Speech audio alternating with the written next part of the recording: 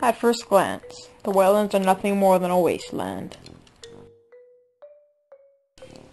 But look hard enough, and you'll find that it is a host for a large abundance of life.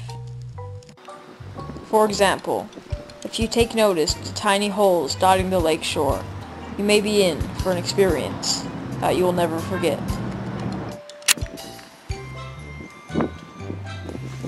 So we were walking along this beach, and I noticed all these tiny little holes, and I was wondering what lived in them when I realized there's a bunch of sand crabs here.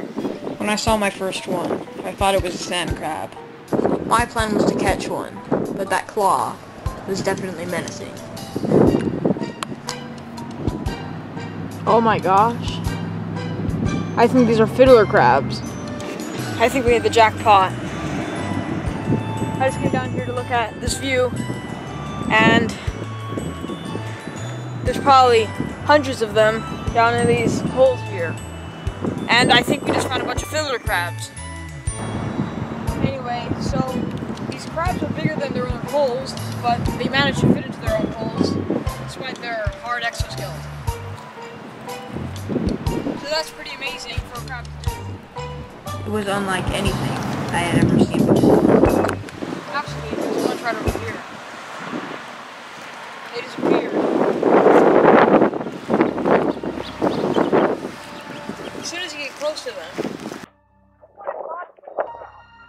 this is something entirely different.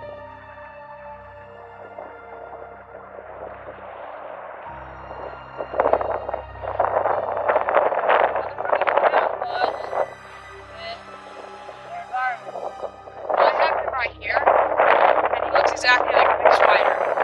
Looks like he's trying to pinch me right now, but with no effect. So this is pretty cool.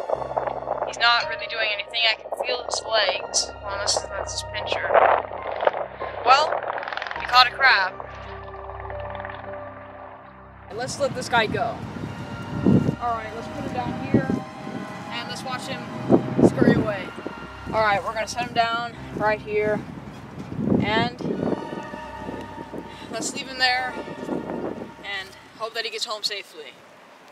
Now it was time to turn it up another notch, or in this case, a few more notches, by catching that fiddler crab. I caught a fiddler crab!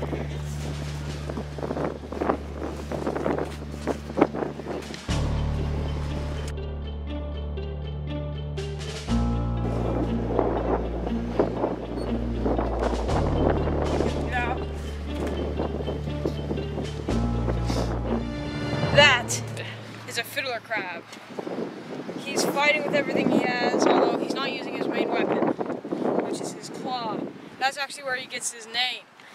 Now it looks like he's holding a fiddle with that huge claw. Let's head down here where we can get a better shot of him. Alright, so we caught this little guy, and right here you can see he has this giant claw. And I was actually a little worried about that giant claw, because I didn't know if he was going to use it, and if he did, how much it was going to hurt. But we actually caught him. This is actually pretty cool.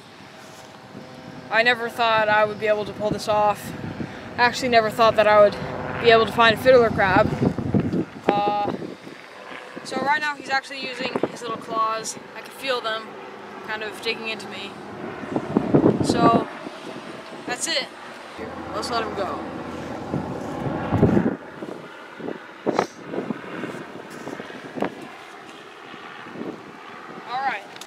Alright, so he's back out in his natural environment. And well, that pretty much ends it. We found these red rock crabs, we found a fiddler crab, we caught both species. I'm Moose Phillips. There'll always be a new frontier on nature's frontier. It's an experience I don't think I'll forget.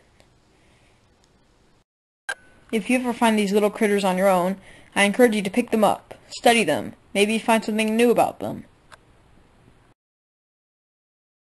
If you thought that was one wild frontier, don't forget, subscribe so you can follow me on my next wild adventure.